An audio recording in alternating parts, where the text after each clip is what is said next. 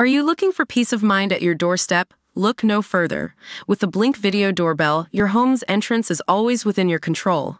Check out the link in the video description to learn more and get your Blink Video Doorbell on Amazon. Your home is in your hands. Amanda Abbington has finally spoken out about her treatment while taking part in Strictly Come Dancing, as she claimed her dance partner was cruel and mean. The Sherlock star, 50, quit Strictly after 5 weeks in 2023 and claimed to have been left with PTSD. She now has spoken out about her experience with her dance partner on the show, Giovanni Pernice. "I found Giovanni's behavior unnecessary, abusive, cruel and mean.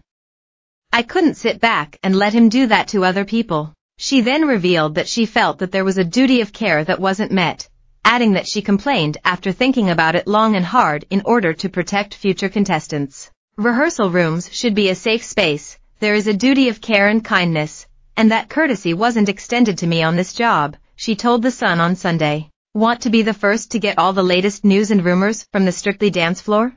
Join our Strictly Come Dancing WhatsApp channel to keep up to date with all the behind-the-scenes gossip about your favorite pros, judges and celebrities. Simply click on this link, select Join Chat and you're in.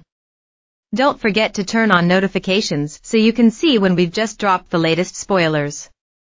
Keep dancing. Giovanni Pernice has denied any wrongdoing. She then claimed that the BBC was aware of the dancer's alleged behavior. Strictly pro Nadia Bychkova speaks out against complaint rumors. Third Strictly professional named as person of interest in probe into TV show. Rachel Riley called Strictly a hostage situation that gave her PTSD. Strictly crisis worsens by the day as pro dancer issues complaint. "I know the BBC knew about Giovanni's behavior for years.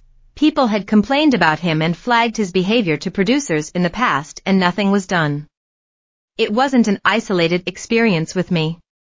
I should never ever have danced with him." The actress then added that she was proud of the people who had also come forward to complain. "I'm proud of the people who have come forward.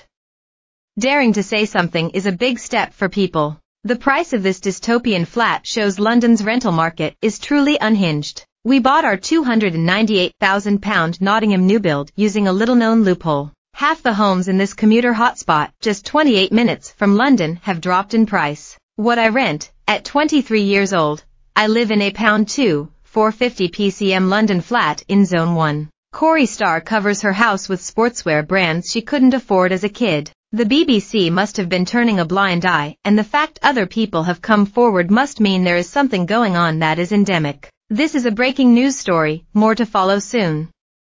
Check back shortly for further updates. If you've got a celebrity story, video or pictures, get in touch with the usnews.co.uk entertainment team by emailing us celebtips@metro.co.uk.